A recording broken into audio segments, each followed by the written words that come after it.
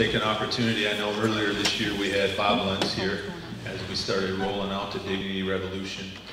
And I gave a little intro to what we were looking at doing, but tonight I want to dig a little deeper into some of the issues that we've seen in our own district as well as across the state and across our nation. And so tonight we're going to talk a little bit about the silent epidemic, and then we'll kind of go into a little bit of some activities, statistics, that's what the chairs are for, as a visual aid. We'll talk a little bit about some of the curriculum and some of the things that we're doing. We had our third session today with students, and Mr. Nelson, I'll talk a little bit about some of those sessions. But to start off, last spring I had the opportunity to go to the National Superintendent's Conference, and it was at that point that I started really hearing a lot more about what the media and different people are calling the silent epidemic in our nation. And I would say that 75% of the sessions at the conference dealt with social emotional learning, mental well-being of our youth, and it was at that point that things became a lot more real, and it was probably March we started putting together how do we address this moving forward. And so that's where Dignity Revolution came from, was we started looking into that and building for this year and rolling that out. Now, the silent epidemic, what is it? It's called the silent epidemic for two reasons. One, you don't hear a lot about it because it's not covered by media very often, as well as that it's sometimes a tough topic to talk about. Nobody wants to talk about youth depression, youth anxiety, self-harm, and suicide. We just don't want to talk about it. It's not comfortable to talk about. I don't like talking about it up here, but I think that at some point we have to have the conversation about what's going on with the youth across our country. It's also something that there's no one in the world that's exempt from it. It doesn't matter your background, it doesn't matter your education level, it doesn't matter if you come from a two-parent, one-parent home, what socioeconomic status you come from. It doesn't matter if you're good in school, if you're good at sports, if you're not, it doesn't matter. I can tell you story after story that I've read about people that are very successful that end up in depression with anxiety or end up committing suicide or attempting suicide. And so a lot of these things are tough to deal with. They're tough to talk about. You don't hear a lot about them. But, you know, why are our students dealing with some of these things? Some of it is that, you know, societal norms are to the point where everybody has to fit this mold. Society tells us that we have to look this way, act this way, we have to have this much money, this type of job. And it starts putting pressures on kids to be somebody they're not. And that's tough to deal with when you're talking kids that are 14, 15, 16 years old. Social media doesn't help. If I post on Facebook, if I post on Snapchat, Instagram, I have to appear that everything is great. That my life looks like this, but it doesn't. And so you hide behind that, and if that ever crumbles, then what? You know, a lot of times I've heard people say, you know, it was tough when we were growing up too. And I say, yeah, it could be. There was issues we dealt with. Each one of us sitting in this room dealt with some type of an issue when we were growing up.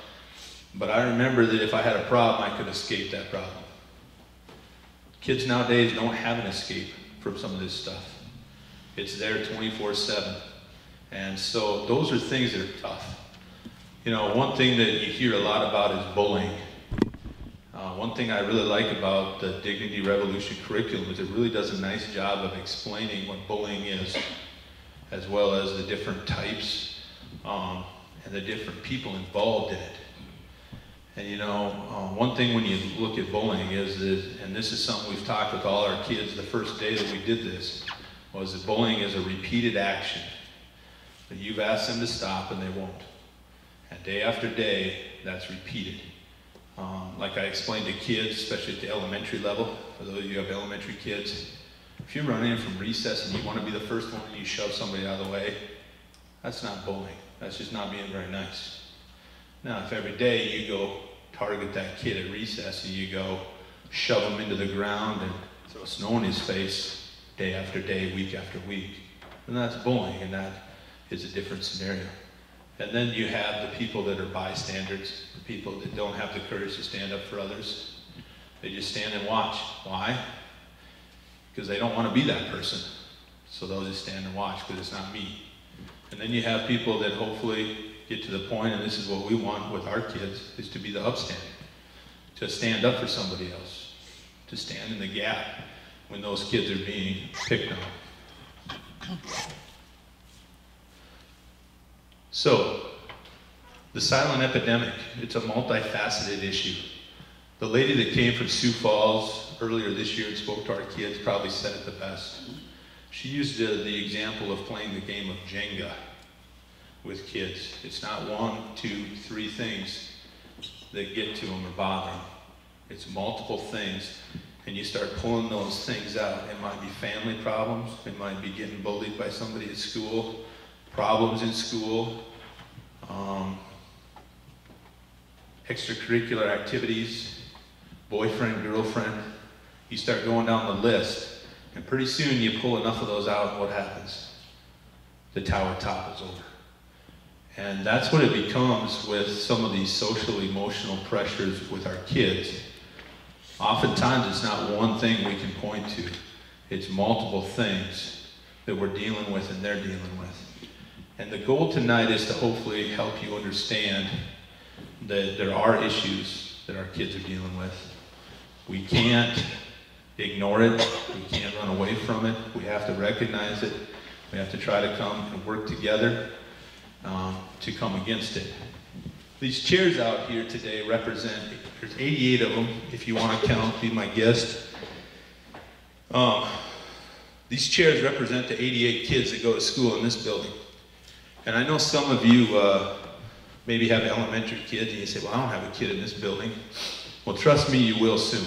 Okay? I have a senior this year, and I didn't think it would happen that quick, and it did.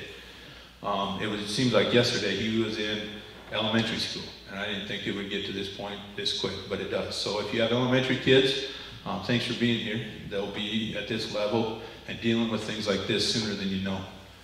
88 students in this building, 7 through 12. A couple statistics for you, and this is nationally statistics. 15 to 19-year-old kids is what they're dealing with in a 12-month period. So out of 88 kids, statistics say that 31% deal continually with thoughts of depression, anxiety, hopelessness, and worthlessness. 31% of kids, 15 to 19-year-old. That's these front chairs here in front of me. That represents 31% of our kids in this room. That's the number of kids that deal with those types of issues. Out of those 27 kids, 17% of kids deal with thoughts of suicide. That's these 15 chairs. So in a school our size, you got 15 represented right here that deal with thoughts of it. 14% make a plan to act. That's those 12 chairs right here.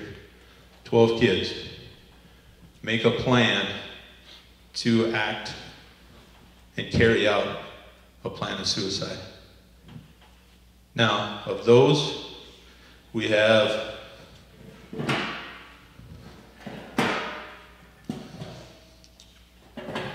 7% actually act and attempt suicide in students 15 to 19 years old in the United States of America.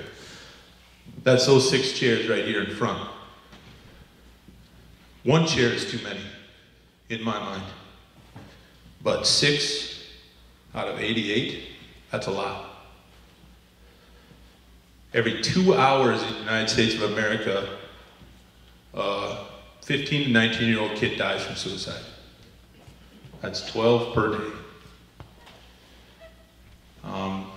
It's a problem facing every state. Believe it or not, anybody know what South Dakota is in the nation for teen suicides? 4th. 2 is right. We're second behind Alaska, which is crazy. Rural, for the most part, farming communities, we're second in the nation.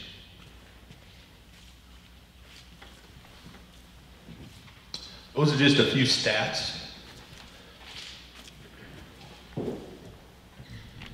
that hopefully paint a picture of what we're up against. So the question is why is this happening? What has changed over the last 30 years? Last 20 years probably even. Teen suicide has tripled or quadrupled in the last 20 years.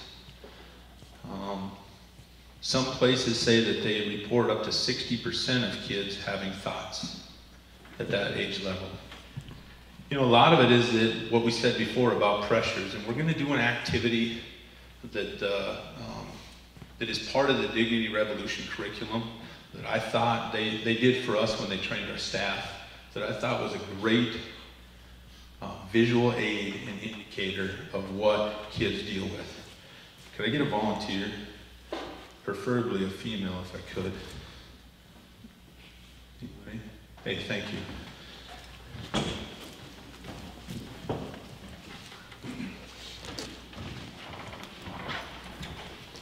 All right, so this backpack right here is going to represent your kid, our kids.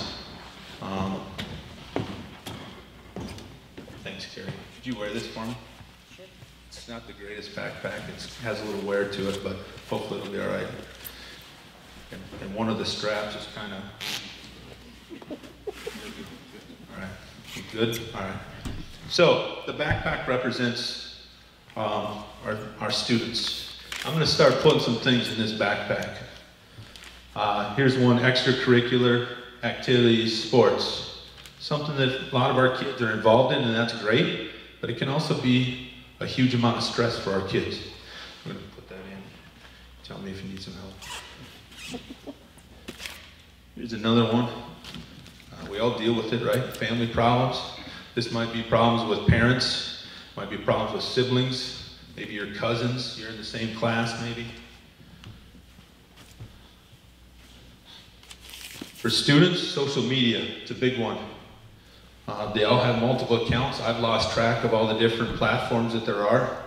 I finally got a Twitter account and my kid said, "Whoa, that's way old school, Dad. You should have something else." I finally jumped on board, and it's actually just a school one. I have, I think, 12 followers.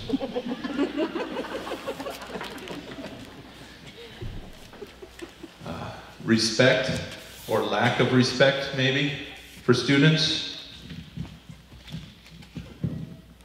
How you feeling? A little heavy. All right, it's getting heavy. We got a little ways to go. Alcohol, vaping, tobacco, other types of abuse of substances. This one back here to you. Anxiety, depression, worthlessness. Kind of full, I'm sorry. Are you all right? Yeah. Okay, good. Low self-esteem.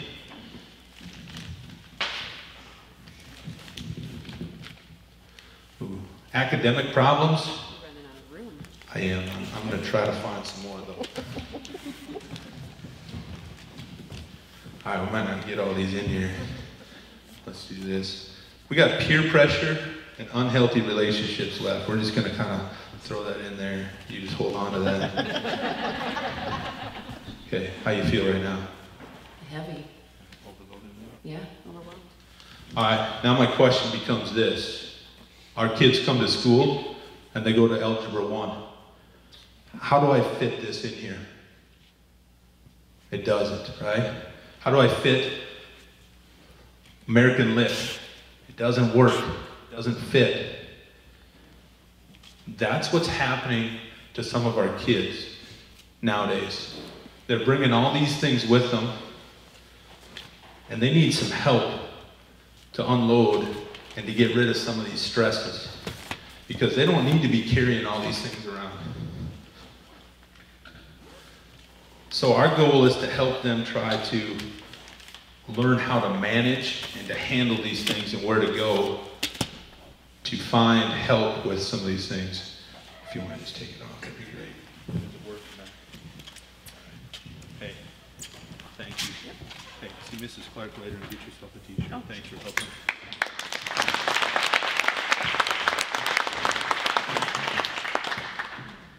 But it's pretty hard for us to expect top-notch academic performance in our classrooms when we know kids are bringing things with them to school. And not just kids. I hate to say it, we bring it too. Adults. Now we're supposed to be able to handle those things, right? We're supposed to have the knowledge and the experience to handle situations. But I'm telling you, we deal with the same thing sometimes. One thing I like to tell staff, and this is hard, it took me 7 or 8 years to figure this out as an administrator, that when I walk through the door every morning, I leave whatever I'm bringing with me from home at the door. And I also leave whatever I want to take home with me at the door when I walk out. It's not fair to our students if I bring it with me, and it's not fair to my family if I bring it home. But that's hard to do. It's hard to learn how to do. And it's even tougher when you're 15, 16, 17 years old, because they're sitting in math class and they're worried about what was posted last night on social media. And what am I going to say when I see that person? How am I going to act when I see that person? What are they going to say if I raise my hand and ask that question? What's going to be said about me later? And so it becomes a tough scenario for students and for educators and for parents to find ways to help our students cope with these things and to get past them and learn life lessons and skills and tools to use to help them be successful, not just now, but down the road. And the one thing that I hope you understand is that this is a real problem. It is an epidemic. I don't care what anybody says. The statistics show.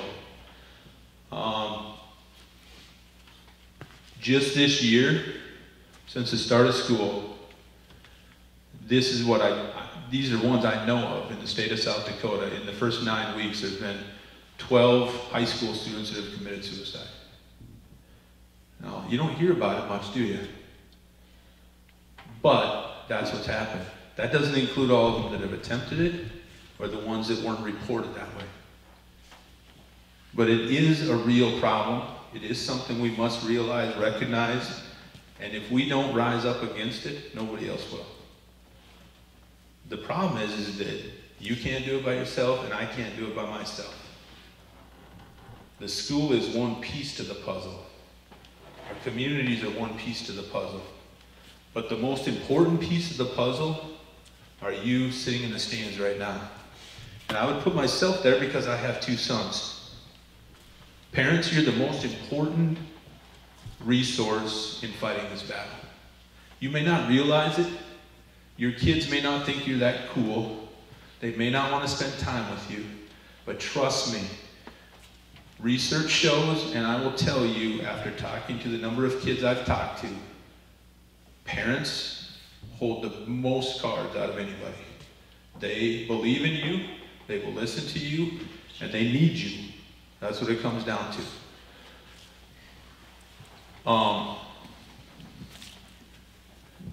Can I share about the first session? Do you need revolution? Yeah, Mr. McNeil and I did that one. So Mr. McNeil and Mr. Nelson had our 9 seniors in the first session of Dignity Revolution. The question was asked, how many of you have real conversations on a regular basis with your parents? How many hands went up? Any ideas? How many? 1. You're close. 2. 2 out of 9. That's 22%. 2 kids said, yep, regular conversation, sit down and talk about what's going on with my parents. The other 7 don't. So who are they talking to? Communication There's 3 different types, right? Student to student, student to adult, adult to adult. Who do you think students go to most regularly when they have a problem? Other students. That's not always a bad thing. We understand that. That's why we're trying to train our students to help in ways, because a lot of times they're the first ones to see a need. But eventually, I hope that with your students, your kids, that it becomes student to adult. Because that's what they need. That's what they want. Whether they tell you that or not, that is what they want.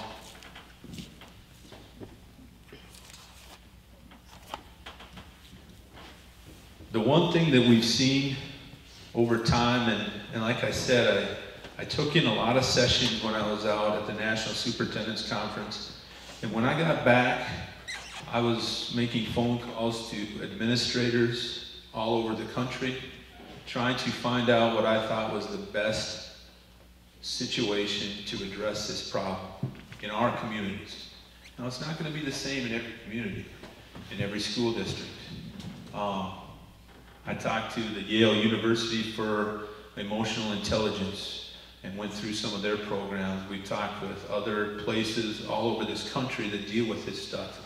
And we kept coming back to Dignity Revolution and Bob Lentz's curriculum for one specific purpose. Because a lot of what we were looking at for the other stuff dealt with the surface. We see this act, and I'm going to handle that, and we're going to try to punish that act, and we're going to try to stop that, what I would call surface behavior. But they didn't get underneath the surface to the root problem.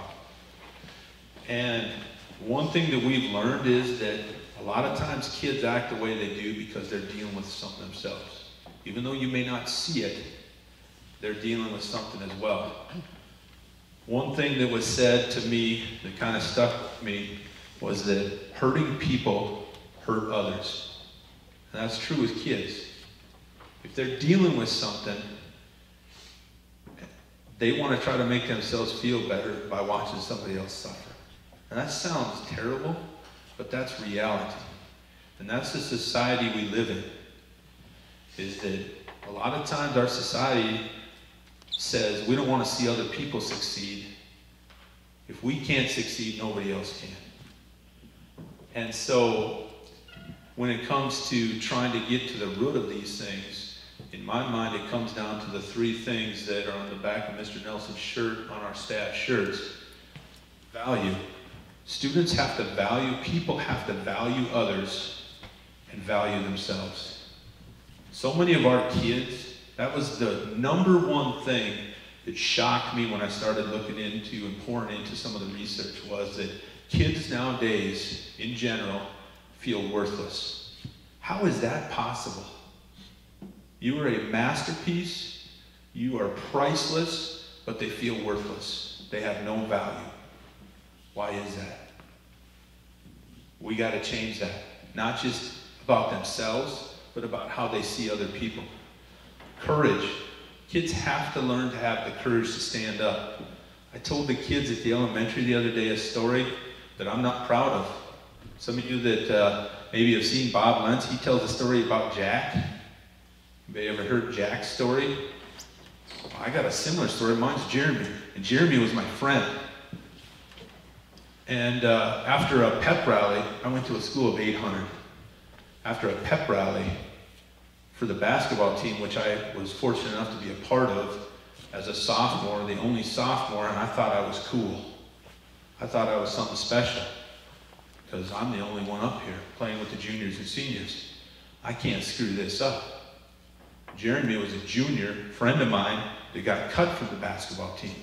Well, he got duct taped at center court after the pep rally, and he was flopping around like a fish out of water. And what do you think I did?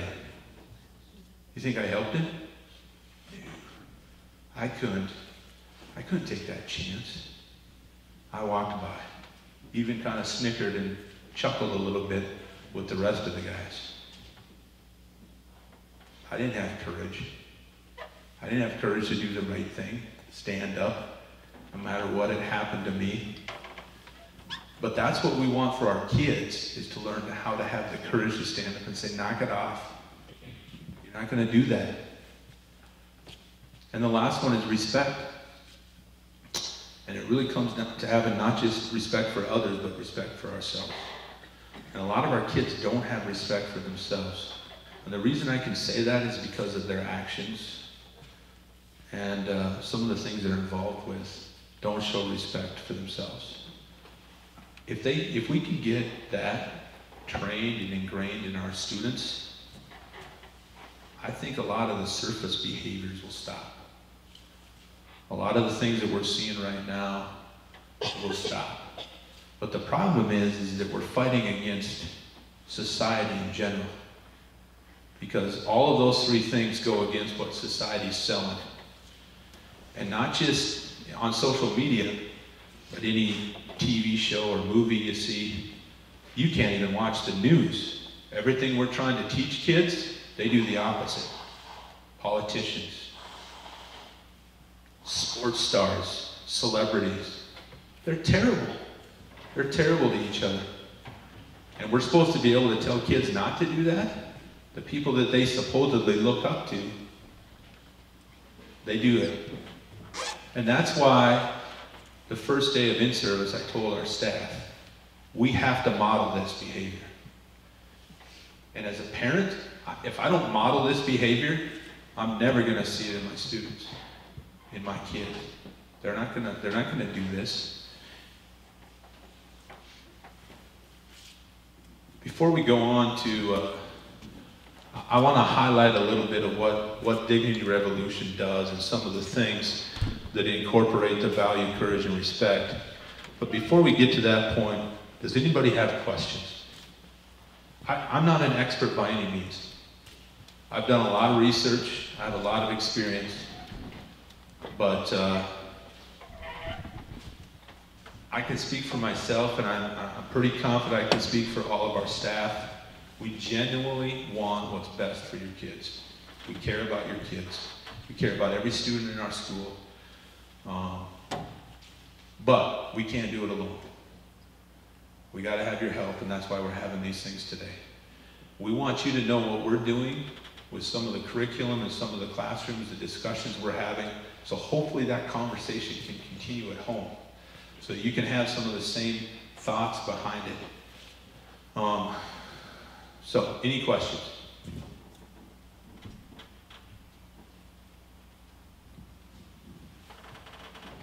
I know it's a lot to process. It's a lot to take in.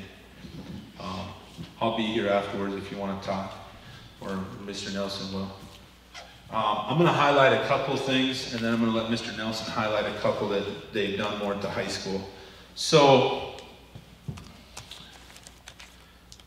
this is the curriculum we're using right now. One's the elementary, one's the middle school, high school edition. And they're obviously not the same, because we're not going to treat a kindergarten, first, second grader the same as we do a 9th, 10th, 11th grader. And they're going to have different conversations. But it's been pretty awesome to see the younger kids. I've been in and out of most of the classrooms in the elementary, how they've responded to some of these things. The first lesson really got down to talking about what we talked about a little bit ago. What is bullying? What's a bystander? What's an upstander? Another one got into talking about good friends versus bad friends, how to surround yourself with good relationships, try to avoid the unhealthy relationships, the people that take advantage of you, maybe even laugh at you, make fun of you. Those aren't your real friends. You don't need those people. You need the real friends. Each student in the elementary has their dignity dictionary that they can refer back to. The younger kids, they cut and paste, draw pictures to represent the different things, whether it be the bystander, the upstander, those types of things.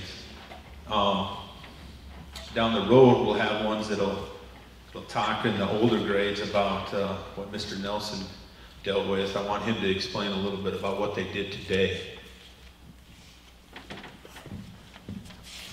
In the touch base, our first unit we did was exactly what Mr. Clark's did in the elementary, is identify what is bullying. And it's very interesting when you ask a 14 to 18, even 19-year-old student what bullying is. They all know what it is, but they all have a different definition of it. Okay? And that's why it's so difficult to pinpoint is, as Mr. Clark said, a shove because I was being rude and disrespectful, or that's an everyday occurrence. And as the curriculum progressed, we went into something today talking about stress. You got to see Miss Ratchin stand up here with Sarah's backpack on. The amount of stress that she came to school with today. So what we did, Mr. McNeil and I and all my staff here, our curriculum is a little bit different. It's more aimed at the middle and the high school level, a little bit more older, mature conversation. We gave them a big piece of poster board and had them draw a silhouette of a person. And we had them list the organs that are affected by stress. So you had the brain, you had the heart, the lungs, the stomach, the skin, the eyes, the mouth, the throat, etc. And they had 3.5 minutes to draw this and put those organs down. And then we went to the second tier, and that was to, what are the effects of stress on your body? What does it do to your stomach, to your eyes, to your brain, to your lungs, to your heart? And what was our numbers in our group today? 20 some. So 24, 25 in 3 minutes. A group of 4 and 5 students were able to come up with 25 almost each per group of the number of things that they have found that create stress and what it does to their body. Everything from acne on your face and your skin to sour stomach, heartburn, anxiety, etc. And we were done, we got to notice, and I have all the teachers send a reflection of how their day went. And then we would share those reflections with each other in the school and with Mr. Clark. And this was a great lesson today from what I perceived. That the kids were engaged. They understood what stress does to their body. But the biggest part, they were able to identify that, you know what? I feel a stomach ache too. I have a big test, I feel nauseous. I get a headache when I have to overthink that I have homework tonight, I have a basketball game, and I have this. I get anxiety and start sweating when I have to get up and speak in front of people. We all have those same occurrences in our life. One thing or another. Stress creates hardship on our organs and our body. And it was a great reflection to see our young students identify those things. They know what stress is. They know the types of stress that are there. Self-inflicted, some is societal, some is etc. It's everything that was in that backpack tonight. And it's good to see these kids adopting and having true conversations about the issues that they're dealing with and the stresses that are in their life. Just as Mr. Clark said to you, we all have stress. We all have something going on in our life. But often at times it's like maybe some of our kids have extra stress brought on by other circumstances. Imagine if 25 things can happen to your body, according to my group today. 25 things. That's a lot for one person to take in. And so that's what we have done. In our second unit, we did the species test, S-P-E-I-C-E-S. It was a wellness test in 7 areas: emotional, mental, physical, ethical, etc. What a great observation tool that was for our students to actually see if they were honest with themselves. Questions range everything from I'm really nice to people. 5 to 1 was the scale. If they're honest, they'll get a score. And it was interesting to listen to the conversation that our young people were saying. You know, I know I'm strong here, I should work at this area a little bit better. I thought I was a better person than I am on this. So this curriculum is extremely relevant. I am very proud of it, and I will stand by it all day long. It is a strong piece of curriculum for social emotional learning. And it will work. It's going to work. I think our kids are starting to understand what it is.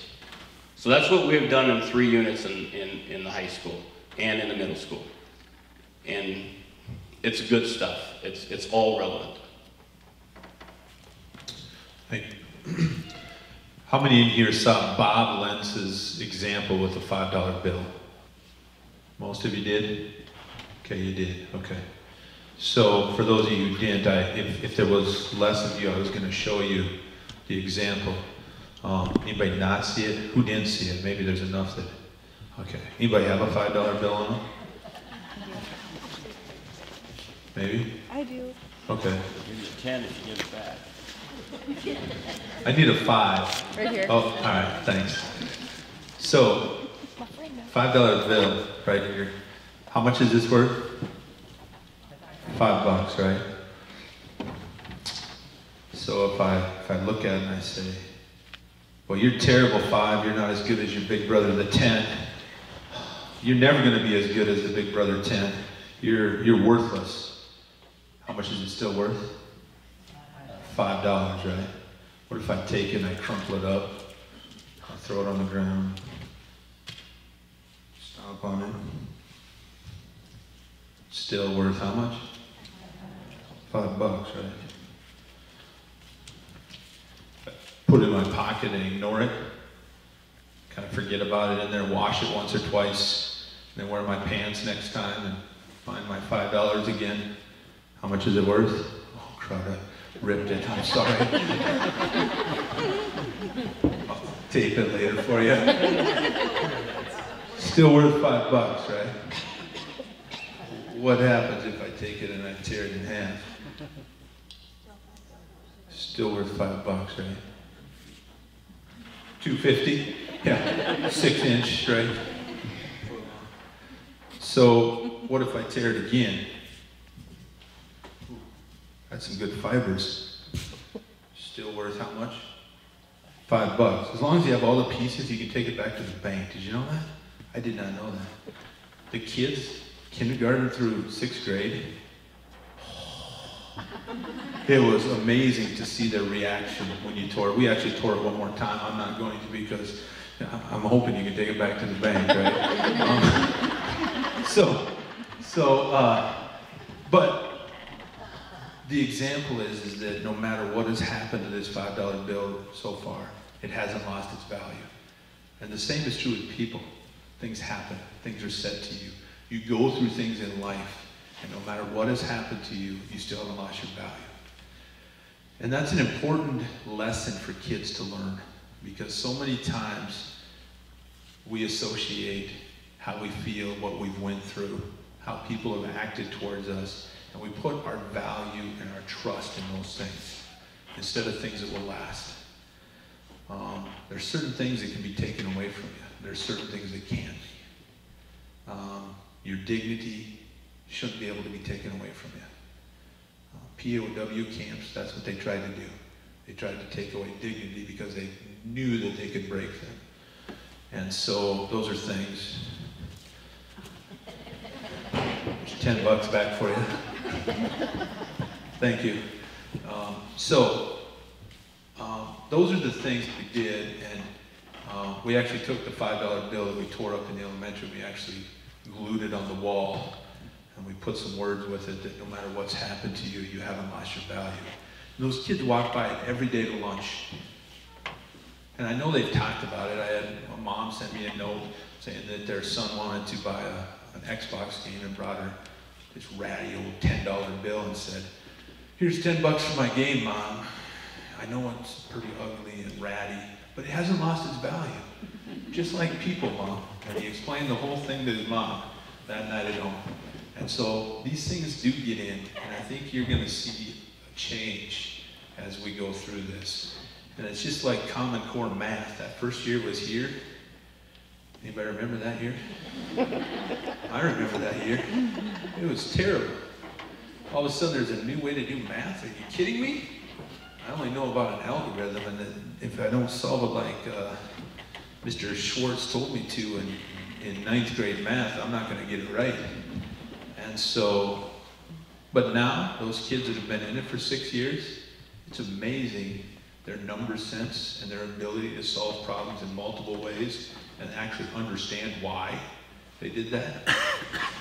You know, I think the same is true with some of the things that we're talking about right now with Dignity Revolution. You may not see it in every student. It may take some time, but I think you'll see a difference if we stick with it and if we work together. Some of the other things I'll just highlight quick. There's a lesson coming up down the road that talks about masks. We talked about that a little bit with social media and stuff, that people wear masks a lot. And, you know, you walk down the hall and, hey, how you doing today? Good, I'm good. Okay, that's great. Sometimes curious what would happen if you said, I'm terrible today. What would happen? Would they say, oh, what's going on? Or would they just say, oh, that's good. And just keep going because they're used to hearing what? Oh, I'm great. One thing that we've learned, and it comes down to communication, and this was the first thing I told students on the first day of school here at the high school.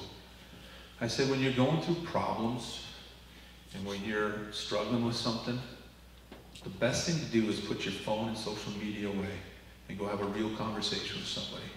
It's hard for me to say, I'm doing great if my eyes are red and you can tell I'm struggling with something. It's easy for me to say it behind a screen. But so many times we want to hide behind something and pretend that everything's great when it's not. And they don't want to be made fun of. They don't want to be looked down upon, because for years, if we talk about the conversation we're having tonight about depression, anxiety, self-harm, suicidal thoughts, people look down on them like there's something terribly wrong with them. The way I see it is, my kid has asthma. He has an inhaler. Kids have problems with maybe their muscles or feet. Maybe they're dyslexic. Those are all things that we go out and we get help for. But we don't want to help in this. We don't want to, we're too proud. We're embarrassed to talk about it. We don't want to go get the help we need. These are things that we need to have conversations amongst ourselves, with our kids. It's okay. At some point, we're going to have to realize that it's okay to not be okay. It's okay to have problems. We all have them. There isn't one person in here that is immune from problems. We all have dealt with situations. Kids need to understand it's okay. I don't have to try to be perfect. I don't have to fit into this mold over here. So that's one of the lessons that the older kids talk about. And one of the best ones that I think they have in there, and hopefully most of you, I think, have a copy of this, right? If you don't have a copy of this, come and see me tonight. They did leave enough. All of our staff got one, so they had one. They left us enough copies that if my math is right, every family could get one in our district. We were trying to hand them out at parent-teacher conferences, so if I didn't get to you, I do have some with me tonight. Come and see me afterwards. We want to make sure you have a copy of this book. But in here, in one part, it talks about the old system versus the new system. And there's one that they call, what's your status? And it talks about how we judge other people. And we all do it. Sometimes it's the first time we meet somebody, right? We judge them on appearance and everything else. The old system, or society's system of judging others, is based on the P's. Physical appearance, popularity, power, pleasure, performance, prestige, and possessions. That last one's a big one for kids. I gotta drive the right car, I gotta wear the right jeans, I gotta wear the right type of shoes. I bought these shoes for my kid, and he's like, Nautica? What's Nautica? It's not Nike, Dad. Well, okay, I'll keep them. Luckily we wear the same size now. So, but a lot of times that's what we base it on. How people look, how popular are they, what type of position do they have, what type of car do they drive, what type of shoes do they wear. That's what we base our judgments on. Instead, we should be basing them on character, courage, compassion, commitment, consistency, creativity, and even some charity. Do they help other people? Those are things that will last forever. The other stuff can all be taken away. So one of the lessons really dives deep into talking about how we judge other people. One of the things that is incorporated within this curriculum, and this is something that we're asking for your help, is the Dignity Pledge. And we took, where's the curriculum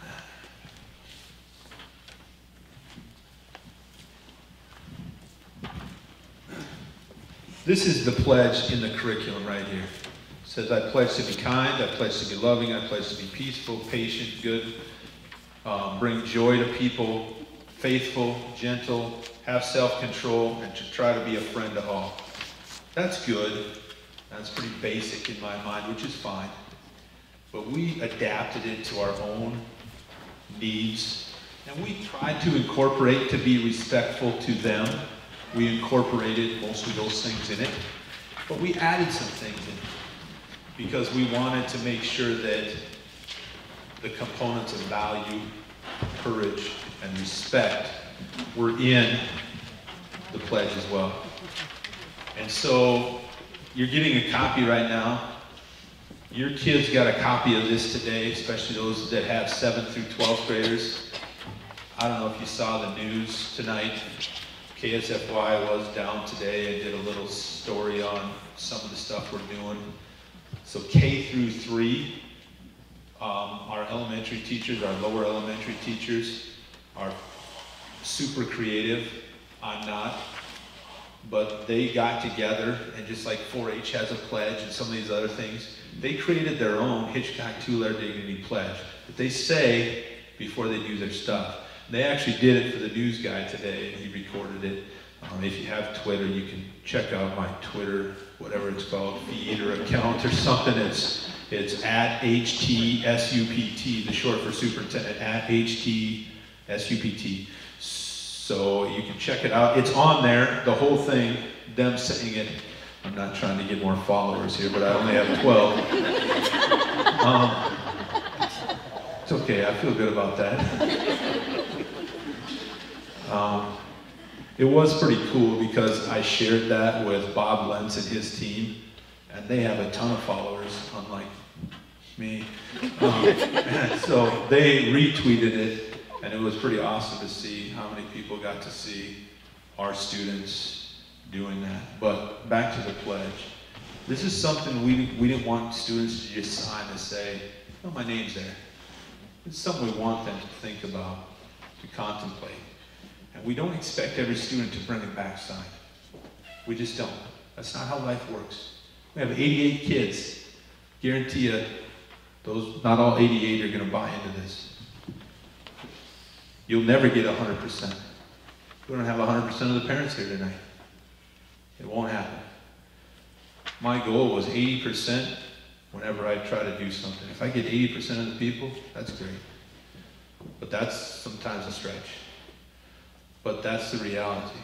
Some of our kids, especially juniors and seniors, they're hardcore hooked into society right now, into what they've seen for the last 15, 16 years. It's going to be hard to change their habits. Some of the younger kids, it's going to be a little bit easier. You're going to get someone, they're going to buy into it. They're going to see the need. They're going to want to change. But not all of them. So we don't expect all of them to do it.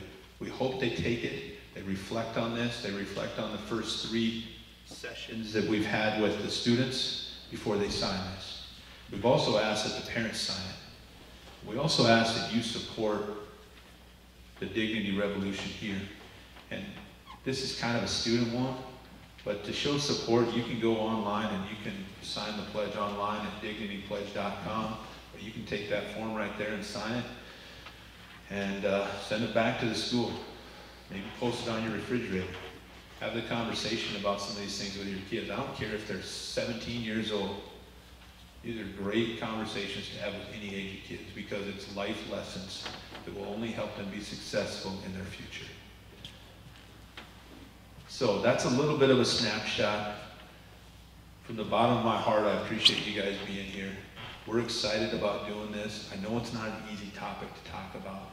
I know it's not always easy to try to have these conversations with your kids, but please take the time to talk to your kids, to sit down and have the conversation. For those of you who maybe those kids aren't at this level yet, start forming a relationship so when they get to this age, it's an easy conversation versus a hard one. Because it comes down to relationships. And if you have that relationship with your kids, this is a lot easier.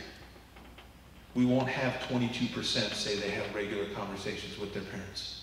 We'll have 82% instead. And that's what we're shooting for.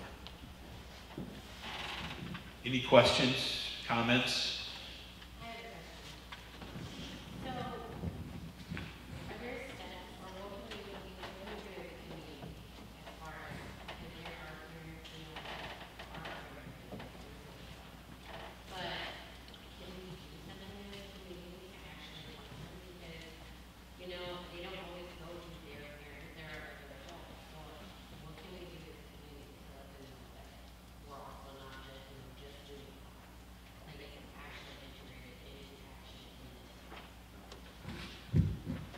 That's a great question. I wish I had an answer for it. I would love to get ideas from people.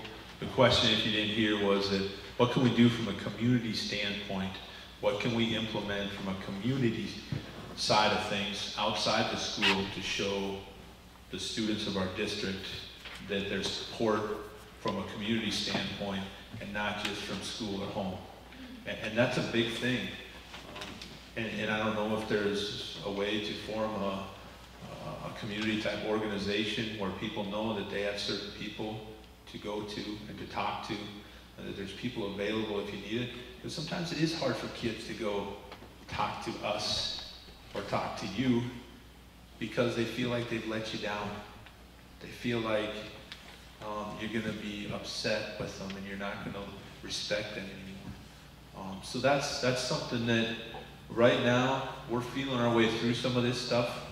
If I had all the answers, I'd write a book, and I wouldn't be working here anymore. But I would love to hear people's ideas about forming some of the, whether it be a Hitchcock-Tulare support, community support group. You know, Spink County kind of has a youth supports group. We can tap into that a little bit, but again, that's a lot broader spectrum than what it would be from our own level here. And there's that old African proverb that says it takes a village to raise a kid. A lot of truth to that. It doesn't just happen with one person. Grandparents are important people, community members, neighbors, aunts and uncles. Those people are important people in the lives of our kids and in getting them to the point they need to be with physical, mental, emotional well-being. So if I had an answer, I'd give you one today. I would love to incorporate something down the road. Once again, you know, if people get together and talk, you know, Pastor Laura would be a great resource to see how we could incorporate some of these things in the community. I appreciate you being here tonight. And right now, our focus is trying to figure out how we do it in the school and how we make this work. Tonight is one component of what we're trying to do, to try to educate and to communicate with parents, because we want this to be a little bit broader than just a classroom activity. And so we did record this tonight. We're going to post it on YouTube. I'm glad you were here, but I do know that life is busy. And right now, a lot of guys in the field, a lot of people in the field, a lot of people doing things that are very important to their livelihood, and we understand that. So if you know people that weren't here, if you have relatives that maybe don't even live here, tell them to go check it out. We'll post a link. I'll text out a link when we have it up, but please share that with other people. I know this isn't perfect. You know, I'm probably one of the least qualified people to be talking about this, but at the same time, I have a lot of experience, done a lot of research, and it's something I'm really passionate about.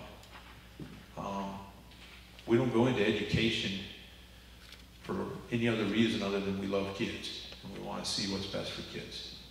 And so, anybody else have an answer for that question? I think if you just, you know, it's just like supporting all of kids' activities. Even if you don't have a kid in there. If you just go and, it's crazy how sometimes when you just say a simple little thing to a kid that maybe doesn't even know who you are, just, hey, good job, or, I mean, anything, to let them know that they matter, you care, maybe you noticed it, that encouragement seems huge, and I think it's bigger to them than you realize, you know. And I've seen it in kids before that I've never talked to, and I'll go and I'll say something, and they'll seek me out next time and walk by me, and I swear it's because they want to hear it again, you know. Words of encouragement and affirmation are huge for all ages, including adults, right? So, yeah, being there, being at the activities. That's one thing that I've always appreciated about these communities is they've always supported things associated with kids, whether it be ball games, concerts. Those are things that are important for kids to see you at. That's a great idea. Thank you. But please bring ideas, talk amongst yourself. If you guys want to run with something, we will support that. You know, if you want to run with a community-type organization or activities outside of here, our facilities are always available. So, you know, if you want to put some things on, that's great. Any other questions, comments? Yeah. How often are you doing these curriculum pieces? Once a week, once a month? We do it twice a month right now. We do it every other Tuesday. So today we did it, so then we'll do it in 2 weeks. And we call it a VCR day, is what we call it. And then all of our staff have these shirts. I changed into this Dignity Revolution one, but and they all, so the staff wear them on those days so the kids know. Most of our kids have Dignity Revolution wristbands, or they can earn them at the high school for certain things. Staff have them, so we're trying to just get kids to think about it in those ways. So, but yeah, good question. Thank you. Anything else?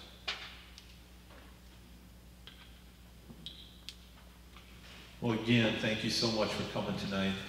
Please share with other people what you heard tonight. Have a conversation with your kids. We did have some, I know they'll be available at both places. We did have some shirts printed up. Dignity Revolution with the, I think it's on the left sleeve, HT logo on the sleeve. Just to kind of promote it, the funds that we make, which isn't much, off of them will just go back into what we're trying to do with Dignity Revolution. They're $10. If you like the bigger sizes, they're 12. Carrie, don't forget to get yours for being a great sport for us. So if you want a shirt or want something, they go. We have youth small up to triple extra large. I think we only have one triple extra large left. But different colors. So, but we'll be around. If you didn't get a book, please come and see me. All right. Thanks for coming.